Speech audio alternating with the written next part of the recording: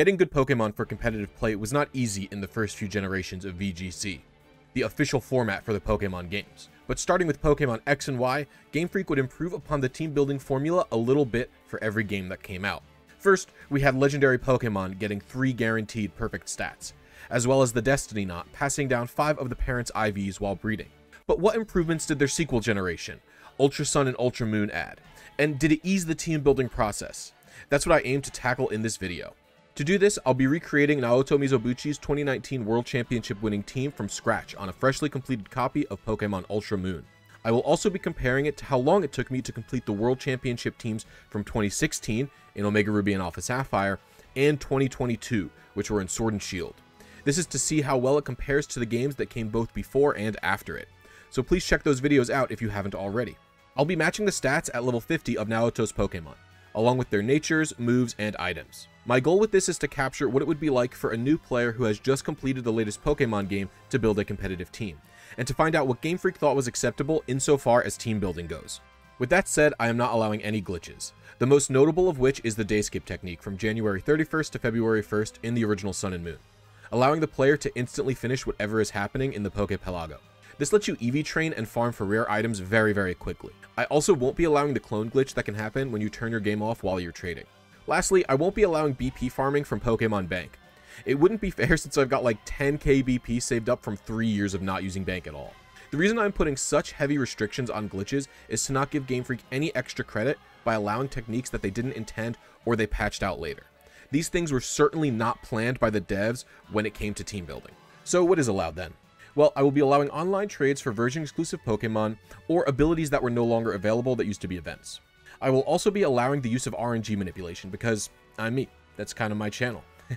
You might say, well, this is unintended by the devs as well. Why don't you ban it? First of all, RNG manipulation is neither a glitch nor a malfunction, and it never got patched, even though they likely could have removed the initial seed verification that we use. Secondly, RNG manipulation doesn't cause the game to do things it normally couldn't, and has always been legal for use in VGC. Lastly, because RNG manipulation is just me controlling the luck, think of it as me getting very lucky with my soft resets instead of me exploiting something. All of these spreads would have been obtainable if I was just soft resetting, but I speeded up doing this. It gives the game a little bit of the benefit of the doubt. In addition, since this is Gen 7 VGC, I can use any of the games from Sun and Moon to Ultra Sun and Moon, and I can also use Pokemon Bank for transfers. Pokemon from games before Sun and Moon aren't allowed to compete in VGC, but you can use it to send up Pokerus or Good Dittos or something. Lastly, I'll be trying to make the team as quickly and as efficiently as I can. I'll have a live timer running in the upper left-hand corner of the screen at all times, and after every major section is completed, I'll say the total time and I'll compare it to how long that section took in Alpha Sapphire and in Sword. Without further ado, let's start the setup. So the first thing I had to do was find Naoto's team. It's got a full breakdown on victoryroadvgc.com, which covers the EVs and IVs of the team. Now, if you're like me, the first thing you'll notice is the fact that Naoto has 4 legendaries on their team: Groudon, Stakataka, Lunala, and Tabuthini. At first, I thought this wouldn't be such a big deal because the Ultra games have tons of legendaries in them. But then it dawned on me. Groudon is an Ultra Sun exclusive, while Lunala and Stakataka are Ultra Moon exclusives. So I would have to play through Ultra Sun just for one Pokemon. I don't need Ultra Sun for anything else. And I have never talked about this much before, but let's be clear. The idea that I need to own and play through 2 of the exact same video game just to have one version exclusive legendary is ridiculous. The financial barrier is a minimum of an extra $45 for the extra game, along with the yearly cost of Pokemon Bank. This might not sound like a lot of money, but adding unnecessary financial barriers to competition is never something to praise, and this is blatantly pay to win. It is rewarding people who have more money and time to afford and play through an extra game. I also want to be clear. A lot of people joke around saying that Pokemon wants you to buy both copies of the game, but I don't think this has ever been the norm, and I don't think it should be. I did not start owning both copies of the Pokemon games until I was done with college and had a job in my own field. Many players are far younger than that, and will be balancing competition with work and school. We should not encourage this type of behavior. The idea that version-exclusive legendaries are allowed to exist this way is appalling insofar as the competitive scene goes. And people may say, well, just trade for it. First of all, I thought of this. Surely it's not worth it to play through an entire game just for one Groudon. So I tried using the GTS to find one, and it is not usable. I mean literally, the game crashes whenever I hover over a Groudon in it, so I can't even search for one. The second issue is, the Pokemon do not show what nature they are in the GTS, and there is no way to change your nature in this game. So I can't actually know what I'm getting, even though I could fix up the IVs later. So that angle is a wash. So the only other option would be convincing someone else to trade me their Groudon. I don't think this is particularly realistic, so the only option is for me to play through Ultra Sun from scratch. The reason I am adding this game's playthrough to the timer and not Ultra Moon's is because it's reasonable to have to play through one game to compete and collect Pokemon, but not two of the exact same game. I don't even think it would be reasonable to have to play through two different games. So to me, it's a justified con to this generation's competitive aspect. Lucky for me, I don't actually have to play all the way through Ultra Sun. I just have to play most of the way through it. I have to make it up until I defeat Ultra Necrozma, and then I can start the search for Groudon. I do not normally comment on the quality of the game that I am playing, but playing through Ultra Sun like this was torture. What I did was receive my starter Litten and then trade it over to my completed Ultra Moon, and level it up there using Chansey SOS battles. And then I blasted through the game as quickly as I could with a level 60 Incineroar, which was not that fast actually. It was 7 hours and 15 minutes of mind-numbing cutscenes where I barely did anything other than press the A button. By the time I made it to the Aether Paradise, I was losing my mind. It's okay. Talk to the computer, get the info on Cosmog. How turns around and goes... And then I leave. And then we go upstairs. And then I have to fight Faba again. What did you find? Is the Ultra Beast? I do not know how speedrunners handle playing Gen 7. It is insane. Before I move on to finding Groudon, I actually need to get an adamant Pokemon with the ability Synchronize. This took me about 30 minutes as I reacclimated myself to RNG manipping in the Alola games. But with my L-Gym caught, all we have to do is ride the Ultra Warp Ride to find Groudon. Easier said than done though. Let's go over how this minigame works and why it will take me so long to find a Groudon in it. So the Ultra Warp Ride is a minigame where you ride a legendary Pokemon through a wormhole to find other wormholes that can lead to rare Pokemon. You have to avoid the blue orbs and gather the yellow orbs.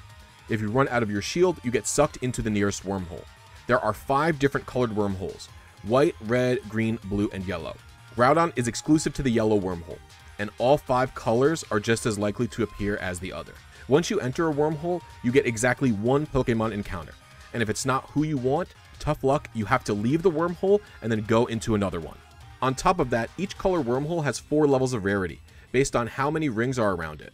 There's 0 ring, 1 ring, 2 ring, and the 3 ring wormholes.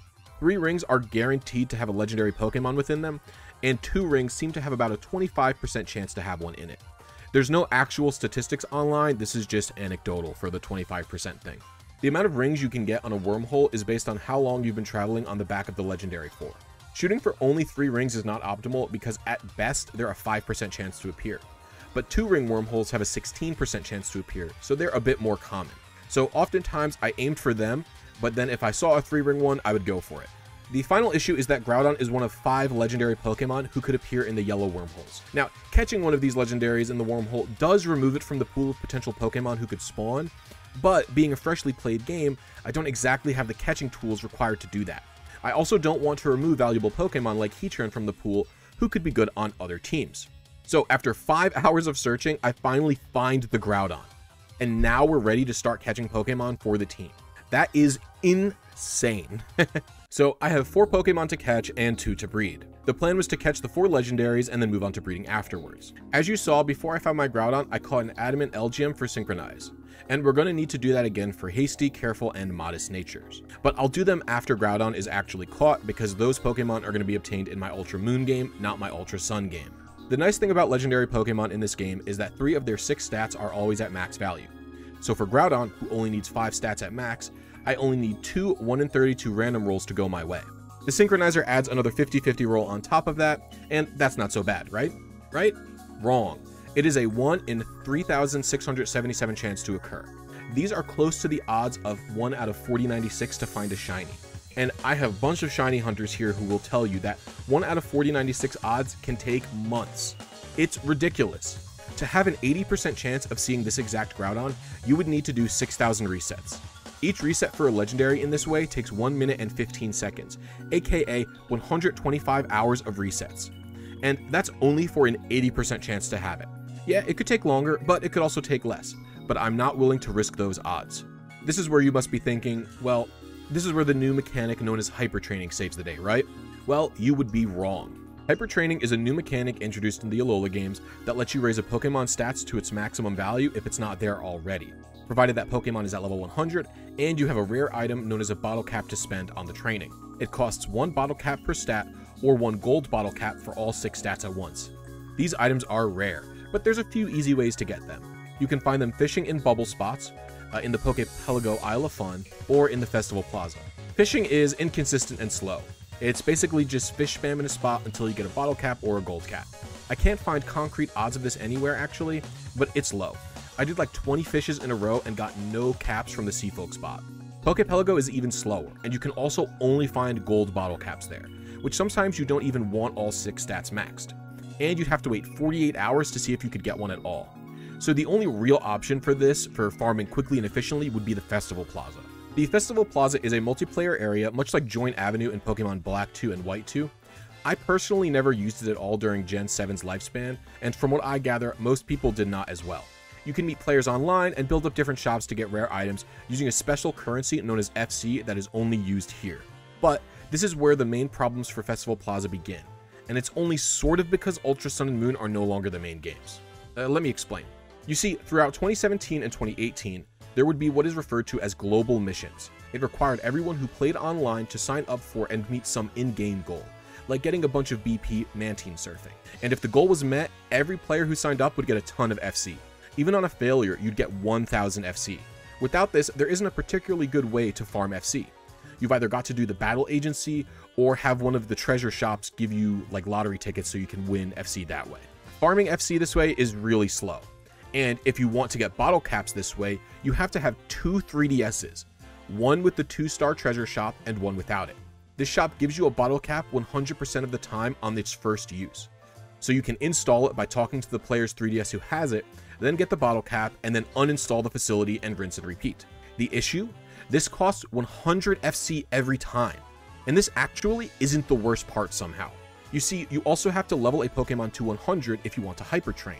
And that is very, very slow in these games. You either have to use the Pokepelago's Isle Level Up, which won't even get a Pokemon to level 100 after 48 hours. You have to use Chansey SOS battles, or the 3-star Rare Kitchen, which is a Festival Plaza mechanic.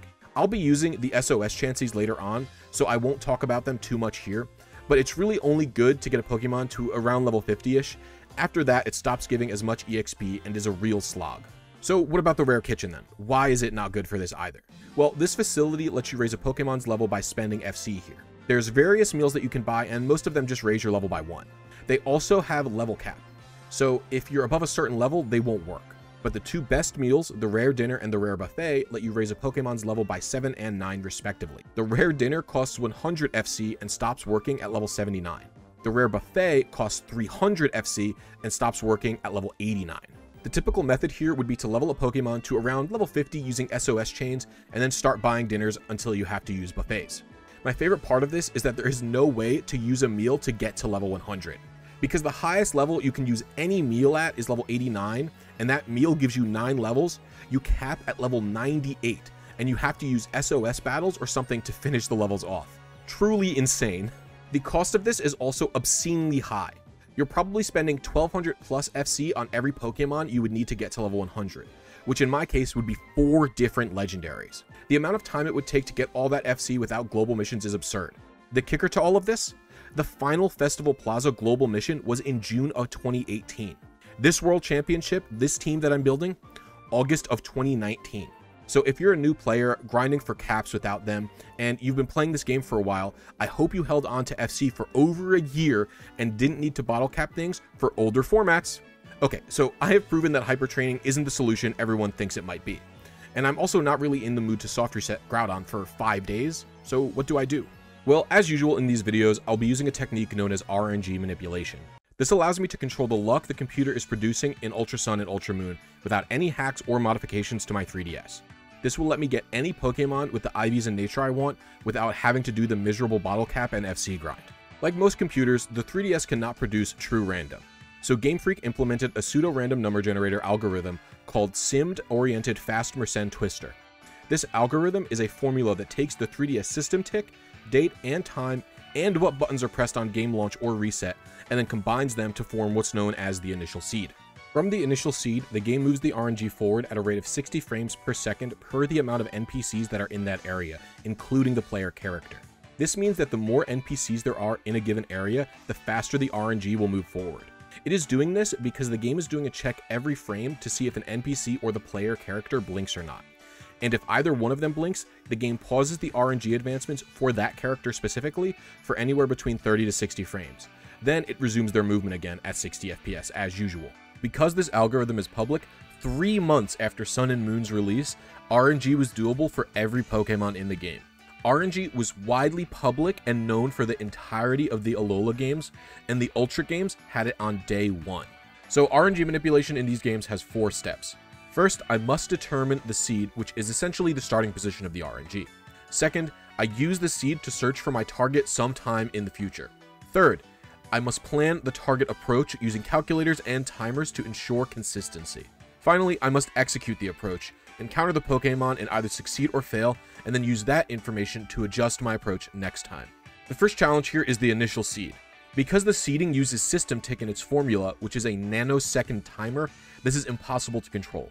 So what we have to do is find the initial seed instead. We do that using the loading spinners that appear on the save file select screen and a program on my computer called 3DS RNG Tool. For some reason, they randomized the start position of these little loading indicators, and their position is chosen via the main RNG of the game. But without any NPCs or player characters loaded in, the game's RNG doesn't move except to create the save spinner's positions. So what I do is hit A to load the save file select screen, input the end position of the spinner into 3DS RNG Tool, and hit B to go back to the title screen. I do this about 8 to 10 times until 3DS RNG Tool calculates my initial seed for me.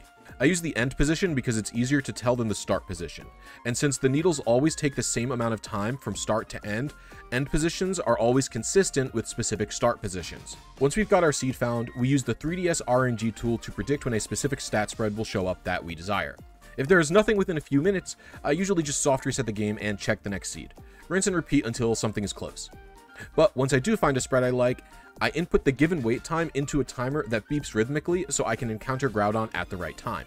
If I miss, I simply adjust that timer by how early or late I was in terms of frames. So all in all, it took me 1 hour and 16 minutes to get this 5 IV Adamant Groudon. But why did it take so long?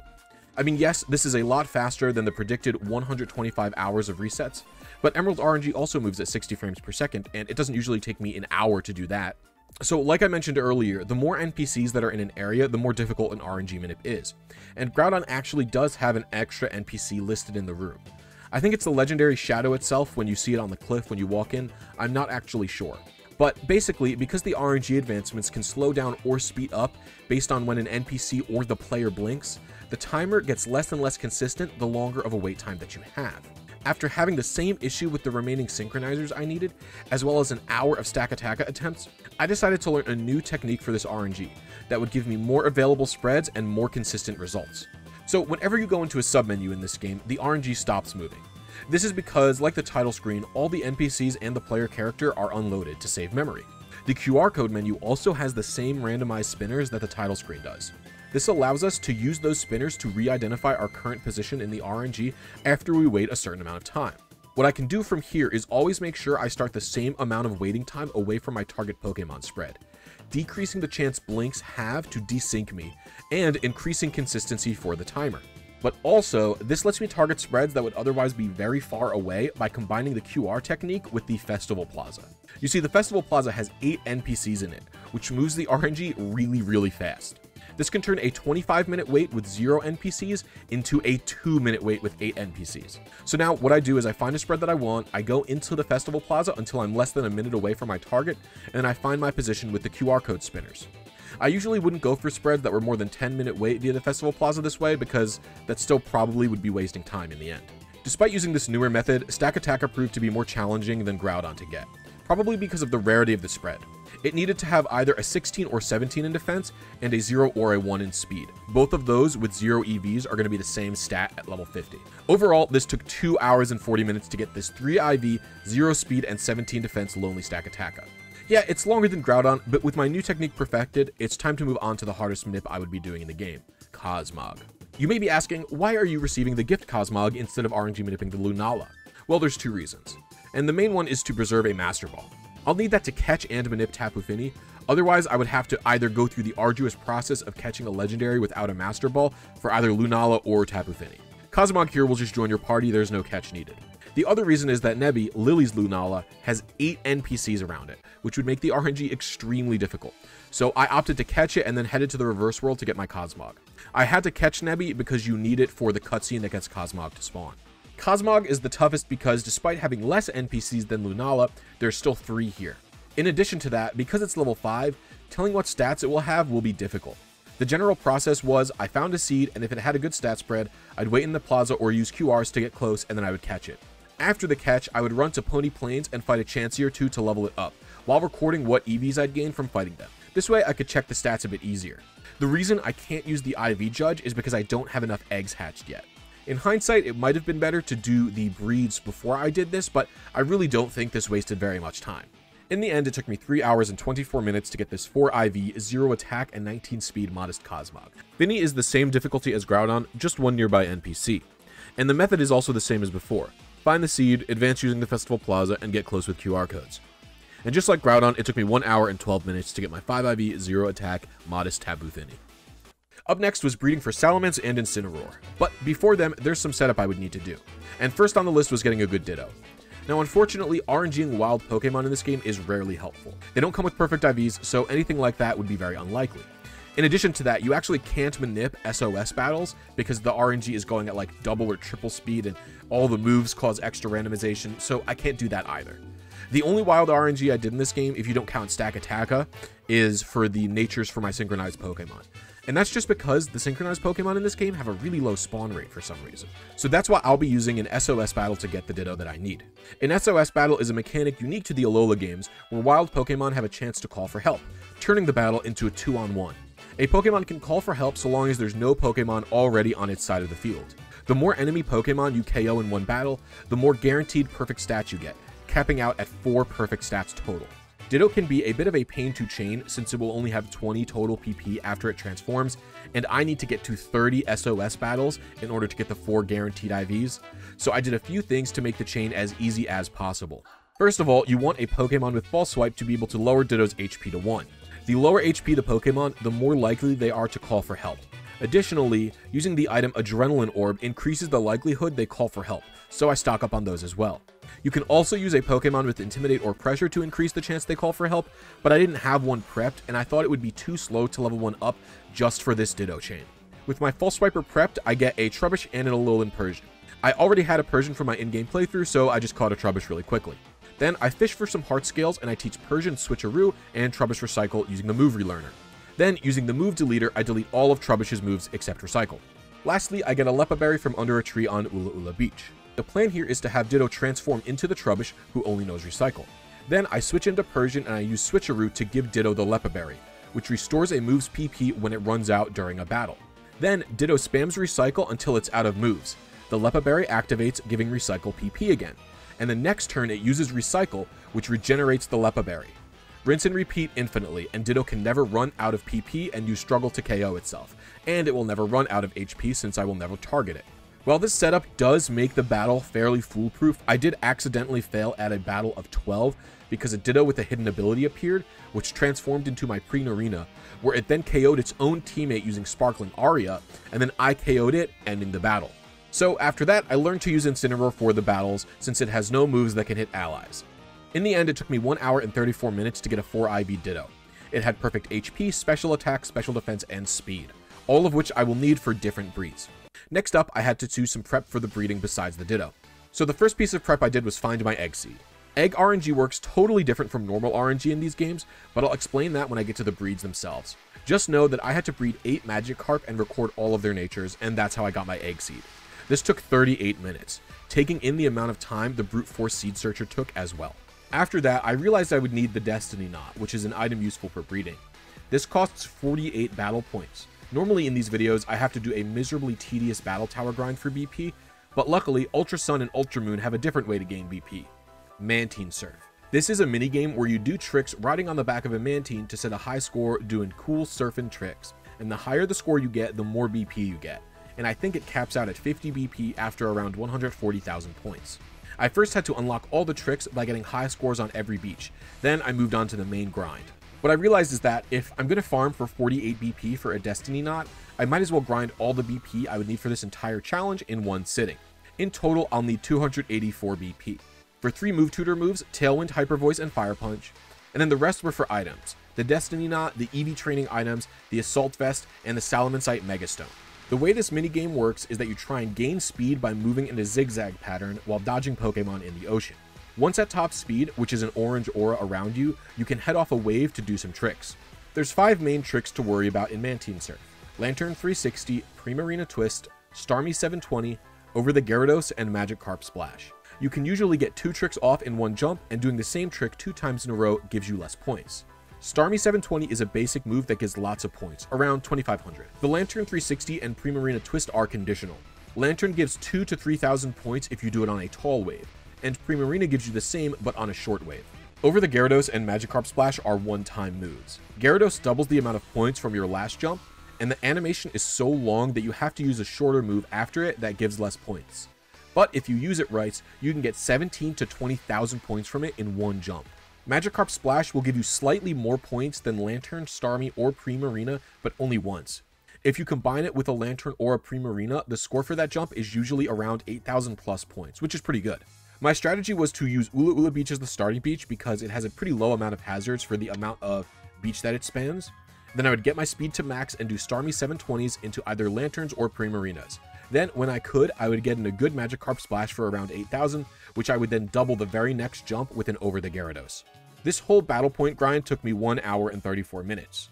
Not bad when you compare it to Alpha Sapphire, where 96 battle points took me 2 hours and 14 minutes to get.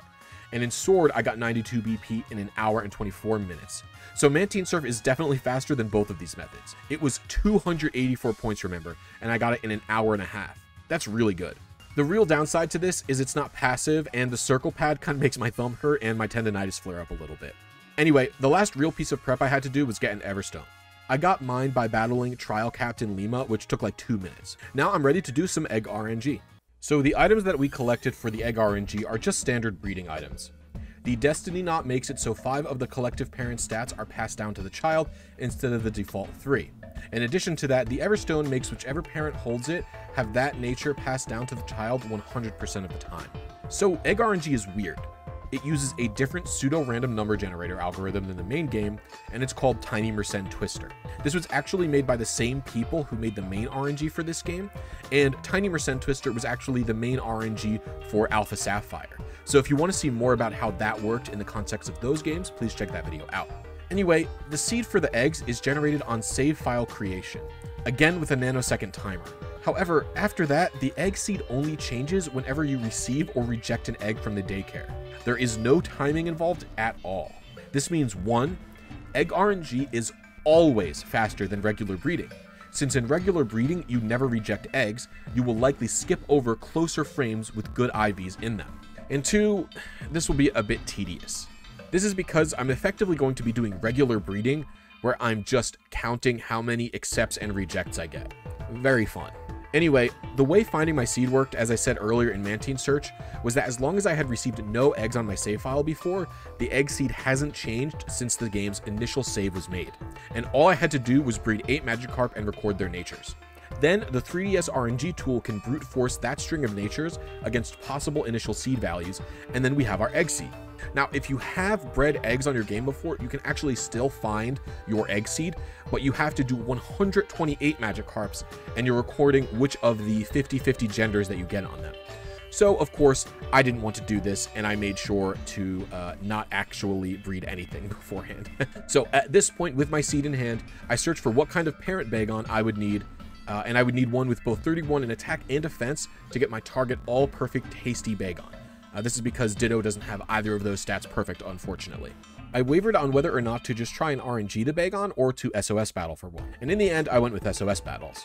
After checking with a few different initial seeds, 2 perfect IVs are just not common enough to make RNG manipping worth it. So after 30 SOS calls, I catch a Bagon. Unfortunately, Synchronize didn't happen and neither attack nor defense were perfect. So I reset and I tried again. I still didn't get Synchronized, but attack and defense were perfect on the next 30 battles that I got. So despite this LGM being useless, I did have an opportunity to get the egg RNG that I needed. So the first thing I did was receive 32 eggs and reject 2, to get a 5 IV Bagon with a hasty nature, where the only perfect stat wasn't speed. Then, after hatching enough eggs, I went to the battle tree to unlock the IV Judge in the PC. You need to have 20 eggs hatched for this to work. I had not unlocked it previously because I was dealing with Pokemon who were at high levels, so I could calculate their IVs using a stat calculator, barring Cosmog of course. Now that I can verify my eggs IVs, I then swapped out my previous Bagon with the hasty one, and I gave the hasty Bagon in Everstone. After that, I just had to receive 14 eggs and reject 4, and I had my 6 IV hasty Bagon. This whole thing took 3 hours and 4 minutes. It's not the fairest rep of Alola breeding because I counted both the SOS chain and the time it took to hatch extra eggs for the IV Judge, so we'll see how Litten goes. Keep in mind though, it literally would have taken longer otherwise. This was only like 40 eggs total. Breeds often take 60 plus eggs, especially with my limited 4 IV Ditto. For Litten, it needs its hidden ability. This was an event distribution from Pokebank, so I had someone trade a Litten to me that had no perfect stats, the wrong nature, but the proper ability. From there, I received 5 eggs and reject 3 to get a careful female Litten that has Intimidate and perfect HP and perfect speed. Now, the reason I needed a female Litten was because I have to pass on the egg move Fake Out from an Alolan Meowth. Unfortunately, I need to SOS battle again. So I do another 30 SOSs for a perfect Meowth, and I get one with perfect HP, attack, defense, and speed. After that, it's another 5 accepts and 5 rejects, and we have our all-perfect, careful, Intimidate Litten. This breed, even with the SOS chain included, only took me 1 hour and 30 minutes. Not bad. In total, getting all the Pokemon took me 19 hours and 5 minutes. This felt really rough while I was doing it, because every single RNG minute in this game feels tedious and just a smidge random. In Alpha Sapphire, this took me 47 hours and 8 minutes. So I think this may have been a bit of an upgrade. Well, how about Sword? In Sword, I had to catch all the Pokemon, but I also used bottle caps, mints, and ability patches.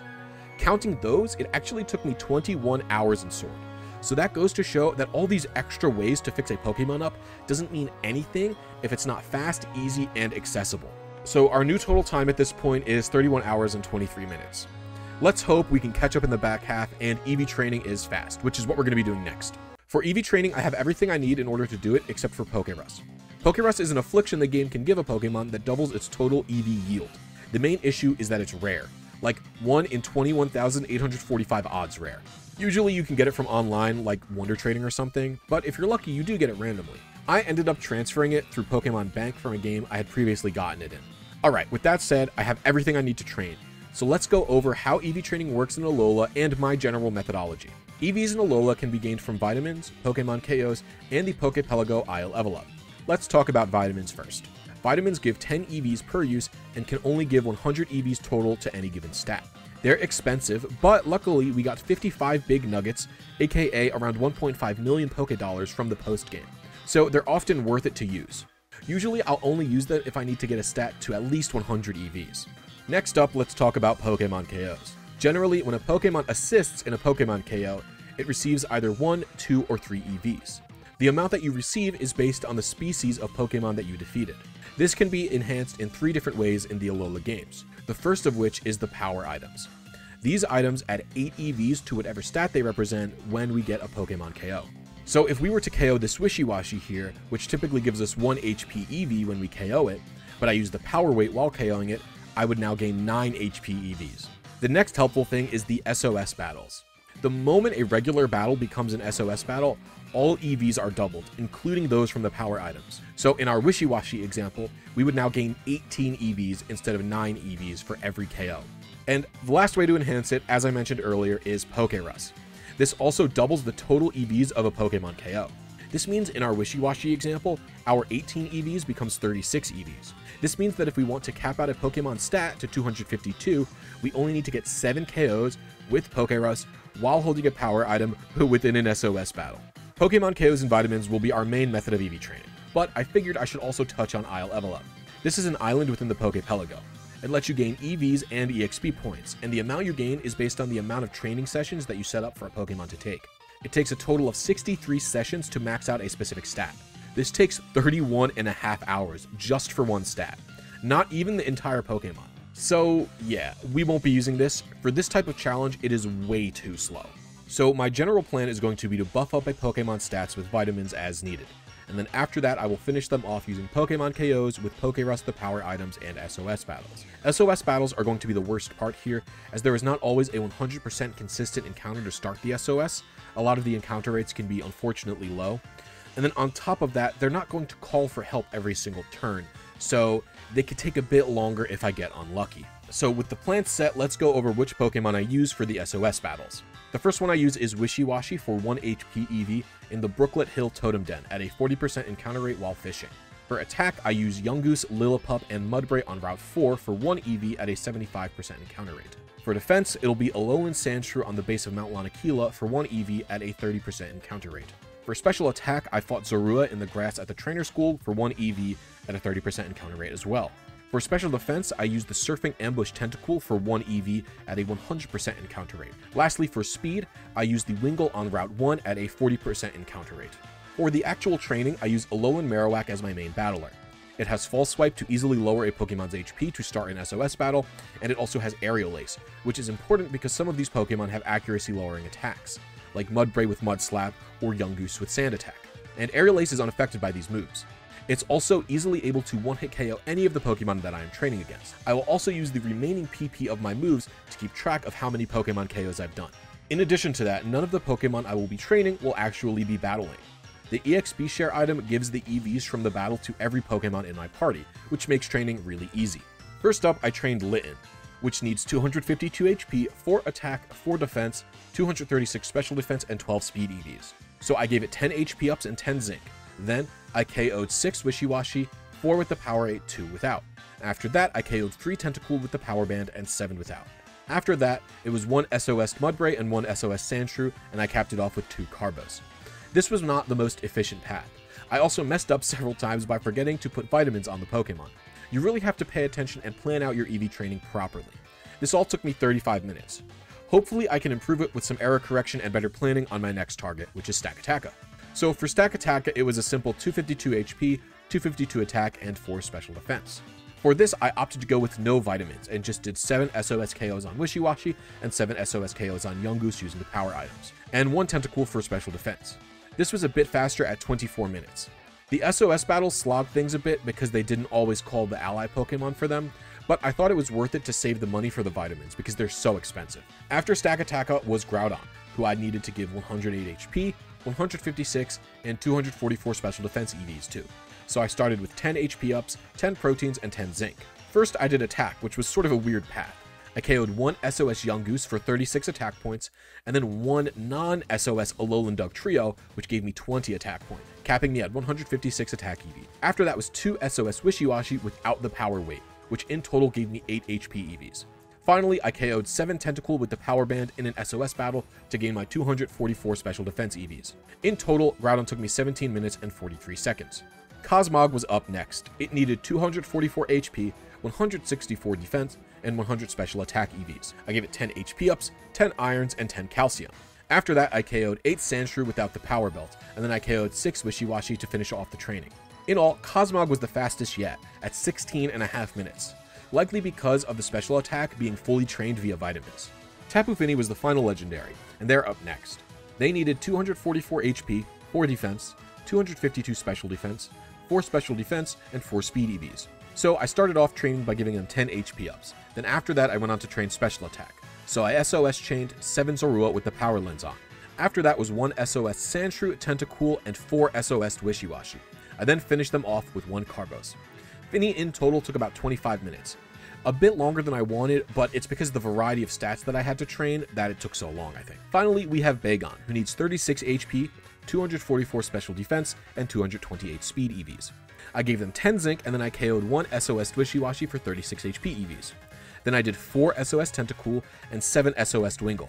This round took about 22 minutes, and it seems to be about the average if you plan everything efficiently, I think. All in all, EV training is a bit frustrating in this game. The Pokemon are all fairly far apart and low encounter rate, and not getting an SOS every single time is also a bit frustrating. Well, how long did it take in total then? 2 hours and 28 minutes. Alpha Sapphire was actually only 5 minutes faster. That's pretty crazy.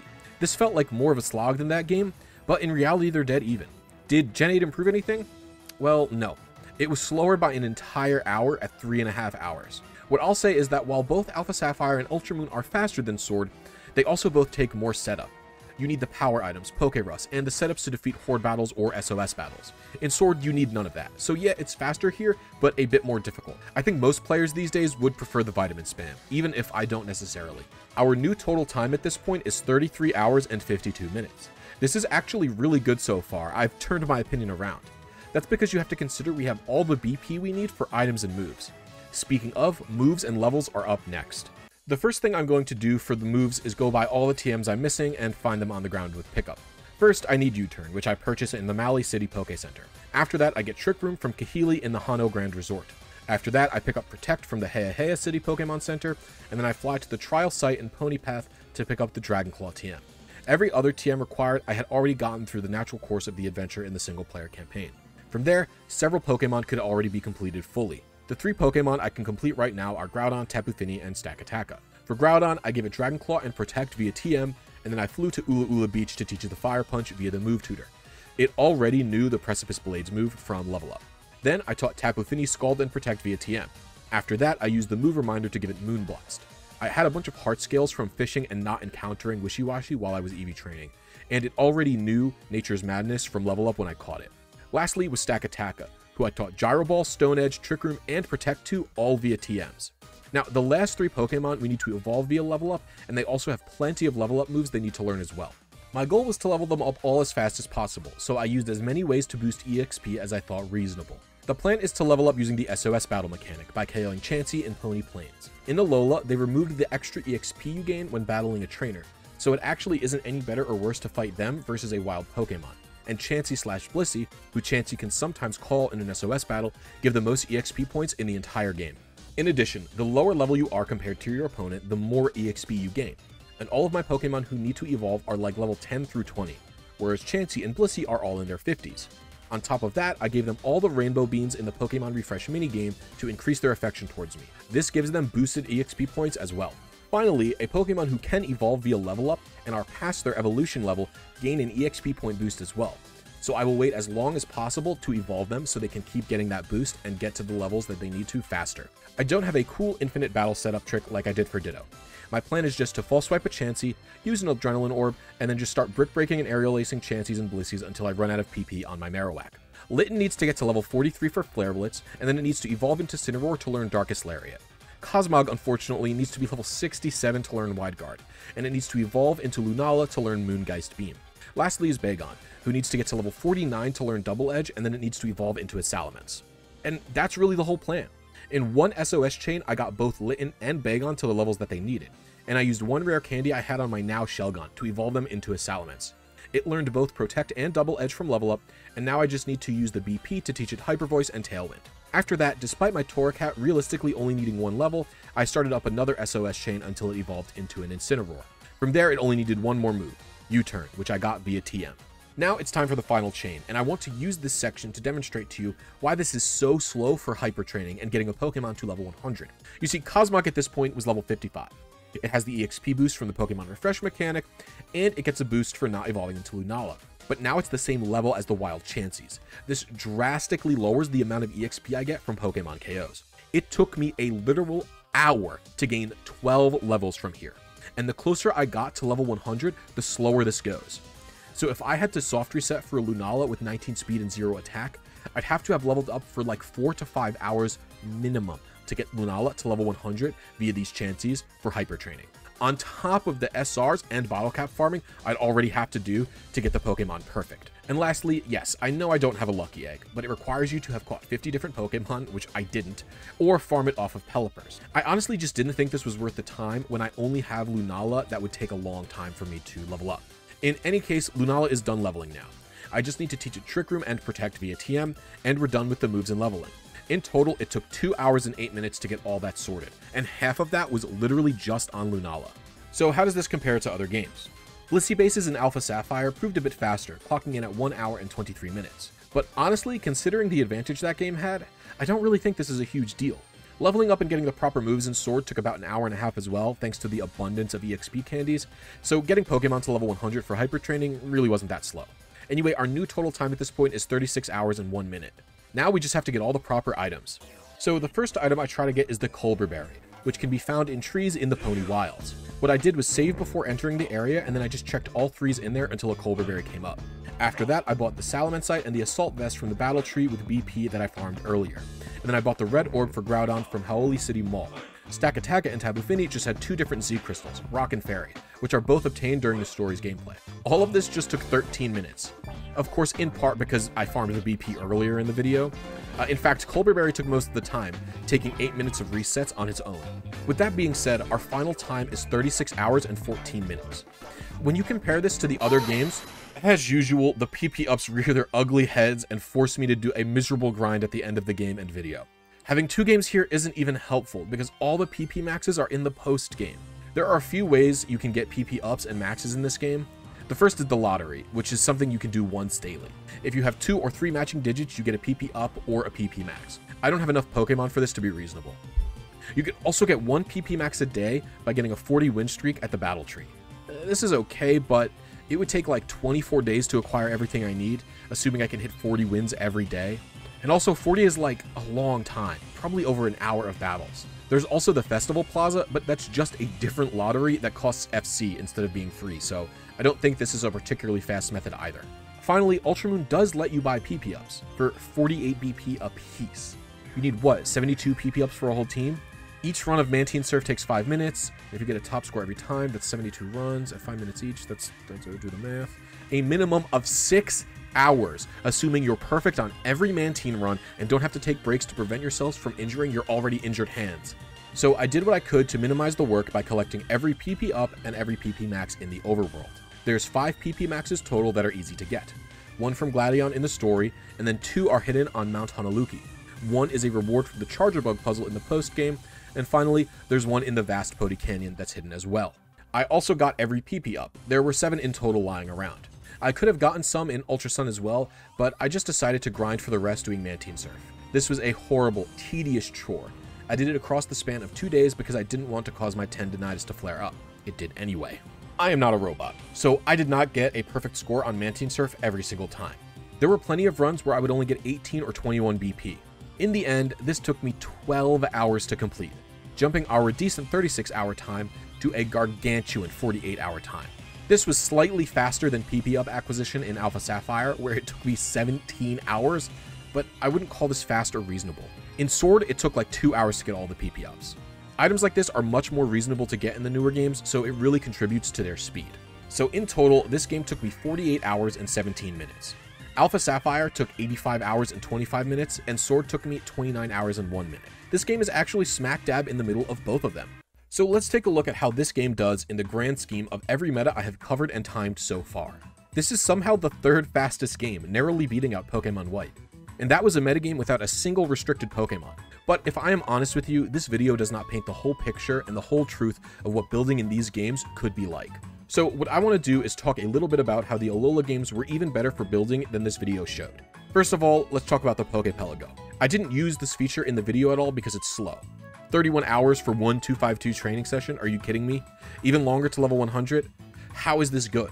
Well, the beauty of this feature is that it increases the accessibility for people who work full-time or go to school full-time or both. I was working 40 hours a week and going to college for 20 a week when Sun and Moon released, and I used the Pelago every morning before work and every day when I got home. It helped me so much.